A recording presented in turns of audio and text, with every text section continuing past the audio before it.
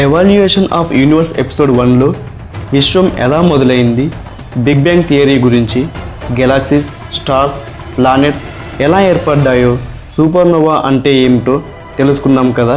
ఈ వీడియోలో మనం అతిపెద్ద మిస్టరీ అయిన డార్క్ ఎనర్జీ మరియు డార్క్ మ్యాటర్ గురించి తెలుసుకుందాం.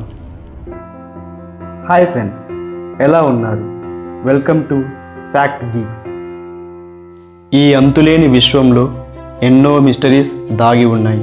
మన ఖగోళ శాస్త్రవేత్తలు ఈ విశ్వం గురించి తెలుసుకోవడానికి ఎంత ప్రయత్నిస్తే అంతకు మించి కొత్త కొత్త ఆలోచనలు, ఎన్నెన్నో డౌట్స్ పుట్టుకొస్తున్నాయి. మన ఆస్ట్రోనమర్స్ ఇప్పుడున్న అడ్వాన్స్డ్ టెక్నాలజీతో చూస్తున్న ఈ విశ్వంలో atoms, molecules, stars, planets, galaxies ఇవన్నీ కూడా మ్యాటర్ రూపంలో ఉన్నాయి. నిజానికి ఈ విశ్వంలో ఉండే మ్యాటర్తో పోల్చుకుంటే మనం చూస్తున్న ఈ మ్యాటర్ చాలా తక్కువ. మిగిలిన మనం చూడలేని మ్యాటర్ మరియు ఎనర్జీనే డార్క్ ఎనర్జీ మరియు డార్క్ మ్యాటర్ అంటారు. డార్క్ ఎనర్జీ మరియు డార్క్ మ్యాటర్ గురించి తెలుసుకునే ముందు మనం అసలు ఎనర్జీ అంటే ఏమిటో, మ్యాటర్ అంటే ఏమిటో తెలుసుకుందాం. మ్యాటర్ అంటే మనం ఫిజికల్గా దేన్నైతే మన కళ్ళతో చూడగలమో వాటినే మ్యాటర్ అని అంటాం. ఫర్ ఎగ్జాంపుల్, మనం ఒక రాయిని పట్టుకొని ఇది చాలా హార్డ్గా ఉందని లేదా థర్మోకోల్ వీక్గా ఉందని చెప్పగలం. ఇలా మనం చూడగలిగేవి మ్యాటర్స్ అని అంటాం.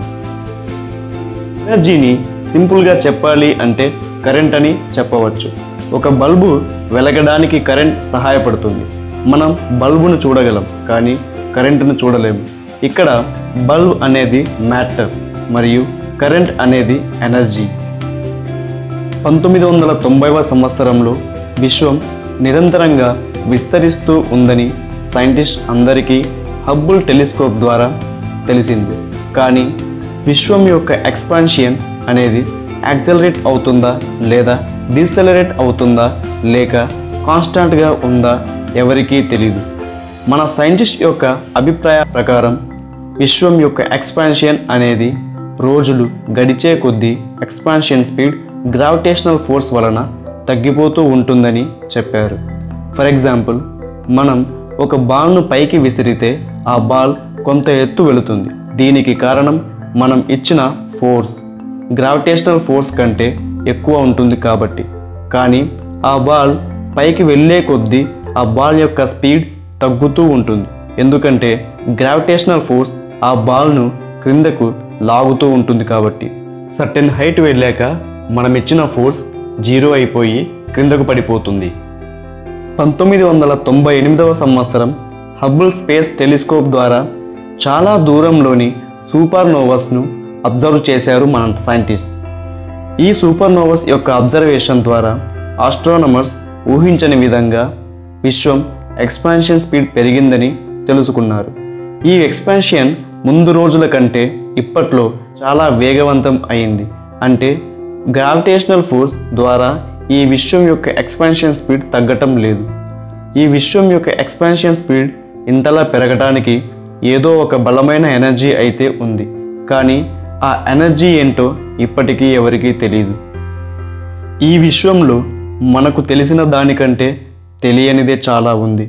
డార్క్ ఎనర్జీని మనం చూడలేము, కానీ డార్క్ ఎనర్జీ ఎంత ఉండొచ్చో అంచనా వేయగలం.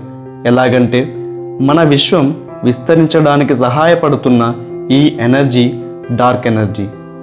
ఒక మనిషి 1 కిలోమీటర్ నడవాలంటే అతను కొంత ఎనర్జీ కావాలి. ఎనర్జీ లేకపోతే మనిషి యొక్క బాడీ కదలలేదు. సో అంతులేని ఈ విశ్వంలోని మ్యాటర్ అంతా విస్తరించడానికి తోడ్పడుతున్న ఈ డార్క్ ఎనర్జీ ఎంత ఉండొచ్చో ఒకసారి మీరే గెస్ చేయండి. మన విశ్వాన్ని 100% అనుకుంటే అందులో రఫ్గా 68.3% డార్క్ ఎనర్జీ, 26.8% డార్క్ మ్యాటర్ మరియు 5% నార్మల్ మ్యాటర్ ఉంది. నార్మల్ మ్యాటర్ అంటే మనం చూస్తున్న stars, planets, galaxies, atoms, molecules, asteroids అని అర్థం.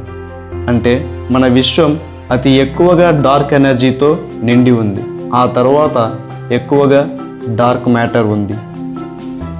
మన విశ్వంలోని స్పేస్ ఖాళీగా ఉండదని ఏదో ఒక మనకు తెలియని ఎనర్జీ అయితే దాగి ఉంటుందని తేల్చి చెప్పిన మొట్టమొదటి సైంటిస్ట్ మన ఆల్బర్ట్ ఐన్స్టీన్ గారు.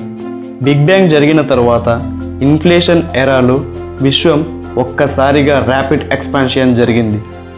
అంటే ఒక చిన్న గులకరాయి సైజు నుండి ఒక పెద్ద కొండంతా అయ్యేలా ఎక్స్పాన్షన్ జరిగింది. బిగ్ బ్యాంగ్ గురించి నేను ముందు వీడియోలో పూర్తిగా ఎక్స్ప్లెయిన్ చేశాను. ఈ వీడియో లింక్ కూడా డిస్క్రిప్షన్లో ఇస్తాను, వెళ్ళి చూడండి. ఇన్ఫ్లేషన్ ఎరాలో విశ్వం ర్యాపిడ్ ఎక్స్పాన్షన్ జరిగిన తర్వాత ఈ ఎక్స్పాన్షన్ స్పీడ్ క్రమక్రమంగా తగ్గుతూ వచ్చింది. దీనికి కారణం అందరూ గ్రావిటేషనల్ ఫోర్స్ అని అనుకున్నారు. కానీ సరిగ్గా 7 బిలియన్ సంవత్సరాల ముందు నుండి ఈ విశ్వం యొక్క ఎక్స్పాన్షన్ రేట్ ఎవరూ ఊహించని విధంగా వేగవంతం అయ్యింది. అంటే ఇప్పుడు జరుగుతున్న విశ్వం యొక్క ఎక్స్పాన్షన్ చరిత్రలో ఎన్నడూ చూడని విధంగా వేగవంతం అయ్యింది. దీనికి కారణం ఏదో ఒక ఎనర్జీ విశ్వం ఎక్స్పాన్షన్ స్పీడ్ పెరగడానికి తోడ్పడుతుందని, ఆ ఎనర్జీనే డార్క్ ఎనర్జీ అని అంటున్నారు. మన ఆస్ట్రానమర్స్ మనకున్న టెక్నాలజీతో డార్క్ మ్యాటర్ను డైరెక్ట్గా చూడలేకపోతున్నారు. కానీ ఈ డార్క్ మ్యాటర్ వలన విశ్వంలో జరుగుతున్న మార్పును అబ్జర్వ్ చేస్తున్నారు. మన సైంటిస్ట్ డార్క్ మ్యాటర్ మీద లైట్ అప్లై చేస్తే లైట్ రేస్ స్ట్రైట్గా వెళ్లకుండా లైట్ బెండ్ అవుతుండటాన్ని గ్రావిటేషనల్ లెన్సింగ్ ద్వారా చూశారు. గ్రావిటేషనల్ లెన్సింగ్ అంటే లైట్ వెళ్తున్న డైరెక్షన్లో ఏదైనా అడ్డం వస్తే ఆ లైట్ రేస్ అక్కడికే ఆగిపోకుండా అడ్డంగా ఉన్న దాని మీద నుండి క్రాస్ చేస్తూ డెస్టినేషన్ను చేరుకుంటుంది. ఈ విధంగా మనకు కనపడని ఏదో ఒక మ్యాటర్ స్పేస్లో ఉందని గుర్తించారు. విశ్వంలోని గెలాక్సీలు అన్నీ ఎంతో ఫాస్ట్గా తిరుగుతూ ఉంటాయి. గెలాక్సీలలో ఉండే స్టార్స్ కూడా గ్రావిటేషనల్ ఫోర్స్ని తట్టుకుంటూ చాలా వేగంతో తిరుగుతూ ఉంటాయి. కానీ ఈ స్టార్స్ అవి తిరగాల్సిన స్పీడ్ కంటే ఎక్కువ స్పీడ్గా గెలాక్సీలలో తిరుగుతున్నాయని, అయినప్పటికీ స్టార్స్ గెలాక్సీ కక్షలో నుండి బయటకు విసిరివేయటం లేదని, అవి గెలాక్సీలలోనే ఉండటానికి ఏదో ఒక మ్యాటర్ స్టార్స్ను బయటకు రానివ్వకుండా ఆపుతుందని సైంటిస్ట్ చెబుతున్నారు. ఎలాగంటే మనం నదిలోని వాటర్ను చేతితో గిరగిరా తిప్పితే వాటర్ పార్టికల్స్ బయటకి స్ప్లాష్ అవుట్ అవుతాయి. కానీ వాటర్ను ఒక బకెట్లో గిరగిరా తిప్పితే వాటర్ పార్టికల్స్ బయటకు స్ప్లాష్ అవుట్ అవ్వకుండా బకెట్ యొక్క వాల్ అడ్డుపడుతుంది. ఇక్కడ బకెట్ వాల్ అడ్డుకున్నట్టు స్టార్స్ను డార్క్ మ్యాటర్ అడ్డుకుంటుంది. మన సైంటిస్ట్ డార్క్ మ్యాటర్ యొక్క క్యారెక్టరిస్టిక్స్ ఈ విధంగా చెప్తున్నారు. Number 1, dark matter is dark అంటే బగబగమండే స్టార్స్ లైట్ను ఏ విధంగా అయితే ఎమిట్ చేస్తాయో ఆ విధంగా ఈ డార్క్ మ్యాటర్ నుంచి లైట్ అనేది ఎమిటింగ్ అవ్వటం లేదు. కాబట్టి డార్క్ మ్యాటర్ స్టార్స్ లేదా ప్లానెట్స్ ఇవేవీ కాదు. Number 2, dark matter is not clouds of normal matter అంటే ఏ మ్యాటర్ మీదనైనా మనం లైట్ అప్లై చేస్తే లైట్ రిఫ్లెక్షన్ వలన అక్కడ ఏముందో చెప్పగలం. కానీ ఈ డార్క్ మ్యాటర్ నుండి లైట్ రిఫ్లెక్షన్ అనేది రావటం లేదు. Number 3, dark matter is not యాంటీమ్యాటర్ అంటే యాంటీమ్యాటర్ అనేది మ్యాటర్తో కలిస్తే గామా రేస్ను ప్రొడ్యూస్ చేయాలి. కానీ ఆస్ట్రానమర్స్ గామా రేస్ను డిటెక్ట్ చేయలేకపోతున్నారు. Number 4, dark matter is not black hole అంటే బ్లాక్ హోల్ను మనం గ్రావిటేషనల్ వేవ్స్ ద్వారా డిటెక్ట్ చేయొచ్చు. కానీ ఈ డార్క్ మ్యాటర్ ఎంతుందో డిటెక్ట్ చేయలేకపోతున్నారు మన ఆస్ట్రానమర్స్. సో ఇప్పటికీ డార్క్ ఎనర్జీ మరియు డార్క్ మ్యాటర్ ఒక అంతుచిక్కని మిస్టరీగా ఉండిపోయింది.